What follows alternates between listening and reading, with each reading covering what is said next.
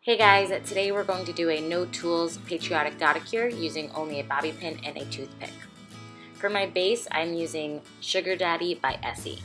So I'm taking a bobby pin dipped in polish and I'm gently tapping it onto the nail to make the dots.